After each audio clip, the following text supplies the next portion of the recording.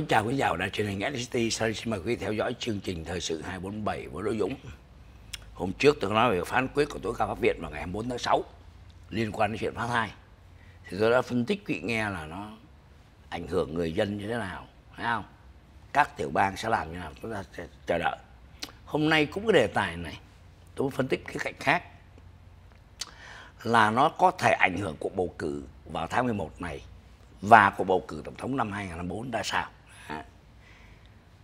Thì thưa quý vị, chúng ta biết đấy, cái lý do mà tối cao pháp viện người ta đưa được cái phán quyết lật ngược cái phán quyết năm 1973 Roe v. Wade là phải nói là công lớn nhất là của ông Donald J. Trump, tổng thống 4 năm, vì ông đã đề cử được 3 chánh án bảo thủ vô trong tối cao pháp viện. 3 người đó nó làm thay đổi căn cân. Mà vừa rồi trong cái phán quyết mà 5-4 thì 5 người đó đều có 3 người của ông Trump bổ nhiệm đề cử. Đó là gì? Ông Neil Gorsuch, ông Brett Kavanaugh và Amy Barrett, có đúng không? Bà Amy Barrett, 3 người đều nằm trong cái nhóm mà phản đối cái Roe v. Wade, gọi là lấy cái quyền mà phụ nữ được phá thai bỏ mất đi, đại khái như thế. Thế thì cái này ảnh hưởng như thế nào? Thì cái ngày 24 tháng 6 đó, ông Trump ông trả lời phỏng vấn đài Fox, ông bảo là cái quyết định này là quyết định của Thượng Đế, God's decision. Rồi sau đó ông nói rằng là mà tôi nghĩ là mọi người cũng ok với chuyện này thôi. Tại sao ông lại nói như vậy? Mặc dù sau đó ông có đưa ra tuyên bố, ông khoe là ông bảo là ngày hôm nay là một cái ngày mà quan trọng, ngày thắng lớn cho mạng sống cả một thế hệ, cùng với những quyết định khác đã được thông báo gần đây mà chỉ có thể có được bởi vì nhờ tôi cung cấp phương tiện làm những chuyện này như tôi đã hứa, bao gồm đề cử 3 thẩm phán được rất là được tôn trọng và bảo thủ vào trong cái tối cao pháp viện. Không khéo mà nhờ tôi bổ nhiệm 3 người này mới ra được cái lá phiếu đó. Trước đó là vấn đề súng ống nữa, quý vị thấy không? Đó, đại khái như thế. Nhưng mà trong chốn riêng tư, ông Trump lại không nghĩ như vậy. Tờ New York Times và tờ Washington Post tiết lộ qua những phỏng vấn những người quen cho biết là trong chốn riêng tư ông rất ngại cái chuyện này. Ông đã từng hỏi vấn đề súng và vấn đề phá thai cái nào nóng bỏng hơn. Đó. Và sau khi đề cập đến cái chuyện này thì ông có nói rằng là nếu mà lật ngược cái phán quyết Roe v. Wade thì cái điều đó không có lợi cho Đảng Cộng Hòa và không có lợi cho ông nếu ông đã ứng cử năm 2004. Bởi vì đây là lời ông nói. Ông bảo nếu mà đưa ra phán quyết lật ngược cái quyền mà phá thai của phụ nữ thì sẽ làm cho những phụ nữ ở vùng ngoại ô nổi giận. Mà chính những phụ nữ này, theo ông Trump nói, đã bầu cho ông Biden năm 2020. Nó trong chốn riêng tư ông rất là ngại cái chuyện đó.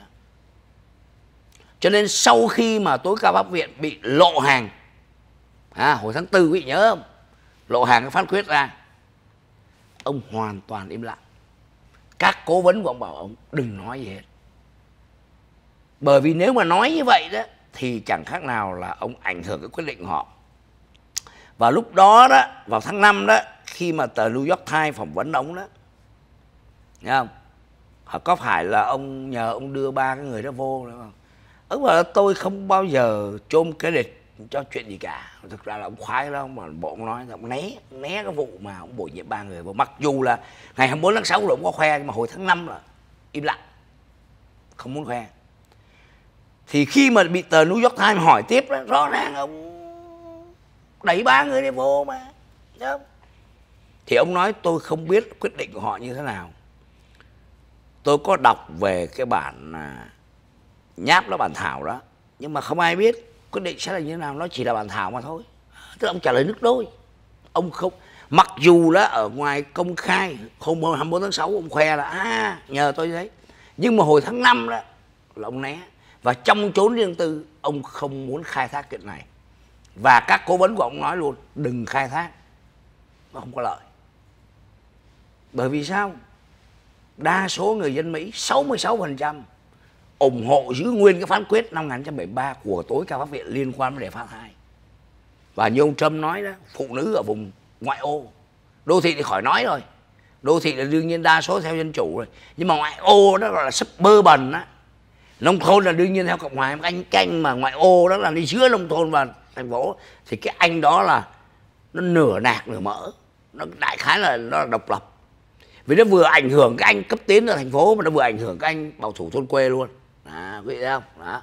Thì cái số đó bây giờ nước Mỹ càng ngày càng đông, bởi vì ở thành phố nó chật chội quá, đắt đỏ, mà về thôn quê thì nhà quê quá, tối không có đèn, đại khái tôi ở ngoại ô, vì ngoại ô Mỹ là ngon đấy à. Nó rộng rãi, đường xá thoáng mát, không có như ổ chuột trong đô thị đó.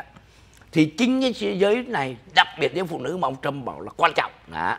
Thành ra thưa quý vị, trong chốn riêng tư thì ông rất ngại, nhưng trong chốn công khai thì ông khoe. Nhưng mà ngay cả khoe như vậy không dám khoe mạnh. Ông bảo đây là quyết định của Thượng Đế. God decision. Mà 4 tháng 6 trả lời là Fox nói như thế. Thế thì thưa quý vị, chuyện này nó sẽ ảnh hưởng như thế nào về mặt chính trị trong cuộc bầu cử tháng 11 và năm 2024? Nó sẽ là sao? Đương nhiên cái ngày 24 tháng 6 phán quyết vừa đưa ra là ông Joe Biden là tận dụng liền, nói liền. Xin ban kỹ thuật cho nghe cái đoạn của ông Biden nói cái gì trong cái chuyện này. Đây, họp báo liền, ngày 24 tháng 6 họp báo liền về cái vụ mà phán quyết bỏ cái quyền phụ nữ. Suggest a very solemn moment. Today, the Supreme Court of the United States expressly took away a constitutional right from the American people that it had already recognized. They didn't limit it, they simply took it away. That's never been done to a right so important to so many Americans. But they did it. It's a sad day for the court and for the country. Now, with Roe gone, let's be very clear. The health and life of women in this nation are now at risk. It was 3 justices named by 1 president, Donald Trump, who were the core of today's decision to upend the scales of justice and eliminate a fundamental right for women in this country. The only way we can secure a woman's right to choose, the balance that existed, is for Congress to restore the protections of Roe v. Wade as federal law. This fall, Roe is on the ballot. Personal freedoms are on the ballot.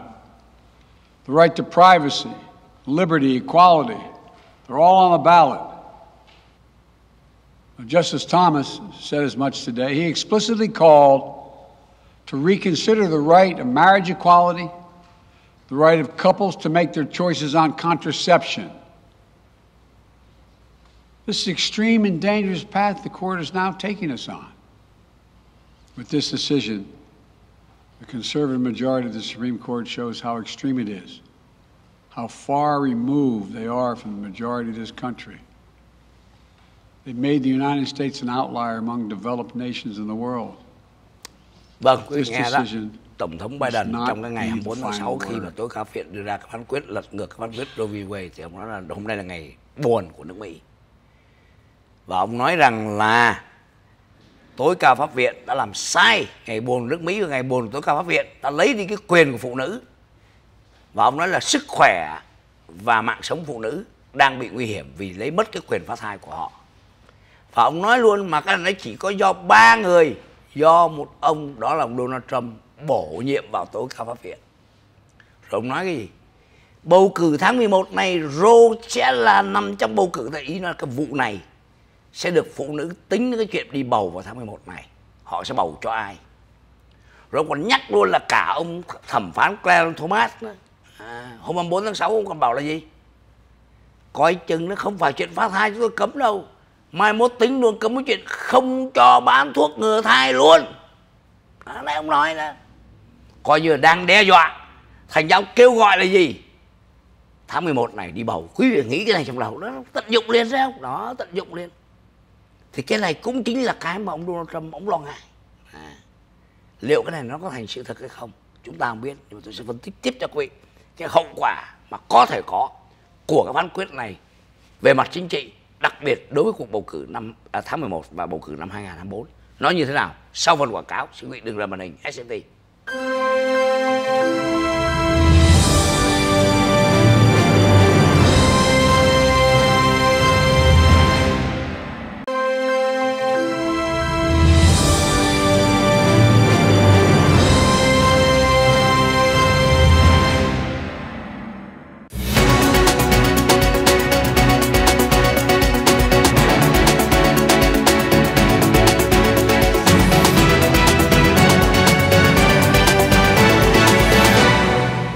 Cảm ơn quý vị giữ màn hình của đài truyền hình SET. Sau đây chúng tôi xin trở lại chương trình Thời sự 247. Tôi đang nói về cái ảnh hưởng chính trị của cái phán quyết của Tối cao pháp viện liên quan đến quyền phá thai phụ nữ vào ngày 24 tháng 6 vừa qua. Và quý vị đã nghe ông Tổng thống Joe Biden ông nói nữa. Ông chuyển cái này thành một cuộc vận động tranh cử đảng phái vào tháng 11 này. Bởi vì chúng ta cũng biết nhiều phần tháng 11 này Đảng Dân Chủ sẽ thua ở Hạ viện và có thể thua Thượng viện luôn. Và nếu Đảng Cộng Hòa nắm Hạ viện và Thượng viện là coi như những cái chương trình nghị sự của Biden dự định làm trong 2 năm còn lại, coi như có thể nói là rất khó khăn, nếu không muốn nói là xếp xó. Bởi vì ngay cả trước khi mà có cuộc chiến Ukraine, ông cũng đã bị chống rất nhiều. Rồi đang cố gắng làm thì bị xảy ra vụ Ukraine. Thì quý vị thấy để ý trong mấy tháng qua, kể từ ngày 24 tháng 2, hầu như tất cả những cái chính sách chính của nội địa Hoa Kỳ là gác xó bếp hết, bận rộn với Ukraine. Rồi bây giờ tới vụ này đó. Thế thì đây là canh bạc rất quan trọng của Biden và của Đảng Dân Chủ. Trước đó một ngày thì Tối cao pháp viện, tức là ngày 23 tháng 6, Tối cao pháp viện cũng ra một phán quyết về súng. Họ hủy bỏ một cái luật của tiểu bang New York có từ năm 1913. Tiểu bang New York bảo anh mà muốn mang súng trong người đó, anh phải xin phép. Nó đương nhiên ai phải xin phép, nhưng phải có lý do chính đáng tôi mới cấp phép cho anh. Ông Tối cao pháp viện bảo không, nó xin là phải cho nó, trừ khi là nó bị cái gì ở tù thì không kể, nhưng mà không bắt phải đòi hỏi lý do chính đáng, chỉ cần tự vệ thôi. Có nghĩa là bây giờ ví dụ như thế này, tôi đi ra tôi xin cái ông cảnh sát trưởng hey, cho tôi những cái giấy để tôi mang súng trong người. Ông cảnh sát trưởng hỏi tại sao? Tôi bảo tôi bị thằng hàng xóm đe dọa. Có bằng chứng không? Có. Rồi ông cấp. Bây giờ Tối cao pháp viện bảo không cần. Ông Đỗ Dzũng ra hỏi cảnh sát trưởng, ê cấp tôi cái súng, mang súng người. Hỏi sao vậy? Tôi phòng thân thôi. Phải cấp cho nó. Đó. Cái đó đó. Rồi những cái luật về súng, quý vị thấy không? Cộng hòa Dân Chủ đánh nhau, bên Dân Chủ chống súng, Cộng hòa ủng hộ súng. Mà đa số súng là đàn ông thì hai con số cử tri đó mình gọi cho ngang ngửa đi. Nhưng mà cái phá thai này thì phá thai là dính 100% phụ nữ chứ không dính đàn ông. Đàn ông sao phá thai? Có thai được mà phá, có đúng không? Mà phụ nữ á đa số theo Đảng Dân Chủ. Nhưng ngặt một cái nữa là phụ nữ cũng phần đông ở trong các vùng đô thị. Rồi bây giờ cũng có phụ nữ ở vùng ngoại ô như tôi nói hồi nãy. Đó. Mà đa số phụ nữ ấy, mà chống phá thai này là phụ nữ nghèo. Nghèo á, thì tỷ lệ đi bầu rất thấp. Cho nên ông Biden ông kích động cái này lên để kích động phụ nữ ra đi bầu vào tháng 11 này. Thì cái phụ nữ ra đi bầu thì nhiều phần mà nếu họ còn nhớ cái chuyện Tối cao pháp viện, họ sẽ bầu bên Dân Chủ. Thấy chưa? Họ không bầu Cộng hòa. Hoặc là những người nào phụ nữ đã Dân Chủ rồi nhưng họ bầu rồi. Và vì cái vụ này họ sẽ đi bầu nhiều hơn. Còn những phụ nữ mà đang lưỡng lự thì có thể họ nghiêng về bên Dân Chủ. Đó là cái hy vọng của Biden. Ông Donald Trump cũng biết cái điều đó. Đảng Cộng hòa cũng biết cái điều đó. Cho nên là không muốn làm lớn cái chuyện này. Giống như hồi nãy tôi nói, Donald Trump im lặng. Nhưng bây giờ công tố cáo viện ông đưa ra biết sao giờ? Đó. Thì bây giờ có thể là ông Donald Trump và Đảng Cộng hòa cũng tính cái chuyện là công khai ủng hộ cái này luôn. để may ra lấy được cái phiếu của thành phần bảo thủ mà là phụ nữ cũng như đàn ông, mặc dù đàn ông không đẻ nhưng họ dựa trên vấn đề tôn giáo. Thưa quý vị, đàn ông Mỹ trắng đa số theo đạo Tin lành, đạo chống phá thai. Thì ông Donald Trump và Đảng Cộng hòa cũng hy vọng thu hút được cái số phiếu này. Vấn đề là họ thu hút được nhiều bao nhiêu không chúng ta không biết, nhưng mà đó là cái hướng của hai bên nó đi. Tức là biến một sự kiện quốc gia trở thành một cái vũ khí để vận động tranh cử. Đó là cái đặc biệt của nước Mỹ. Mà tôi nghĩ tất cả quốc gia nào cũng vậy. Nếu mà có bầu cử dân chủ đàng hoàng là họ đều có thể chơi cái game này hết. Đó. Thì câu hỏi lớn nhất là gì? Ai tận dụng được ai? Quý vị thấy không? Ông Biden nói tháng 11 này vấn đề Roe v. Wade sẽ là trong cái lá phiếu. Tức là ý ông nói là đi bầu phải nhớ cái chuyện đó để bầu cho chúng tôi. Bên ông Cộng hòa thì bảo là nghĩa là nhờ tôi, nhờ Đảng Cộng hòa mà cứu được bao nhiêu trẻ còn nằm trong bụng mẹ, sẽ làm cho thành phần nghĩa là tôn giáo nặng nề. Thấy không? Họ ra họ đi bầu, bảo đúng rồi, phải bầu để cho nó đừng có thay đổi cái này. Tại vì sao? Ngày 24 tháng 6 vừa rồi quý vị biết đó, không những mà biểu tình khắp nơi mà bắt đầu một số dân cử lại đề nghị lại cái chuyện là bây giờ gia tăng số lượng người trong tối cao pháp viện, mà tôi có trình bày cái chuyện này trước đây rồi. Ông Biden thì ông chưa chịu, họ muốn tăng lên là 13 người, tại vì ông Biden đang làm tổng thống. Thì nếu bây giờ mà tăng lên 13 người thay vì 9 người như hiện nay, đương nhiên là ông Biden bổ nhiệm 4 người, có đúng không? Thì vô đó 4 cộng với 3 cấp tiết chúng ta thành 7, 7 bên kia có 6 rồi chấp cho ông là John Robert về bên kia tôi vẫn thắng. Nhưng mà chuyện hão huyền khó làm lắm. Nhưng mà câu chuyện làm được nhưng mà các cử tri không chịu làm, đó là đi bầu và đi bầu. Mà tôi nói nhiều lần trên chương trình này, mà đi bầu không chưa đủ, phải bầu đúng chứ đừng bầu lộn. Bầu lộn chết cha luôn. Đừng có nghe người ta nói ngọt, đừng có thấy nước đường, đừng có thấy lời có cánh mà tưởng là có thật. Phải nhìn vào con mắt mình nữa, nhìn con mắt mình nữa. Nhất là những cuộc bầu cử địa phương, có thể ở xa mình không nhìn thấy, nhưng mình nhìn ở địa phương mình, nơi mình ở là phải để ý các dân cử họ sẽ làm cái gì. Ở đây tôi không có nói bên nào nha, tôi nói là quý vị mà bầu mà khôn ngoan quý vị phải để ý, không những đọc không những nghe mà phải nhìn nữa, để chúng ta có cái lá phiếu bầu nó chính xác, hoặc là gì, nó ít bị lỗi hơn, và ít bị lộn là không bị lộn. Và nếu không chúng ta không nhìn, chúng ta chỉ nghe thì chúng ta sẽ bị bét cái lầm to. Tất cả cái gì ở nước Mỹ này nó đều là ở cái chỗ lá phiếu hết. Trò chơi chính trị nó là lá phiếu. Anh có bao nhiêu phiếu, anh nhiều hơn tôi lại lên làm sếp. Tôi có giỏi cỡ nào giỏi, tôi vận động hay cỡ nào anh, bây giờ đếm phiếu này anh thua phiếu kia, rõ ràng thua thì sao giờ? Ngoại trừ ông Trump là không thua rồi. Tôi thua là phải anh gian lận. Nó miễn bản nào. Nhưng mà cái luật chơi của nó là vậy.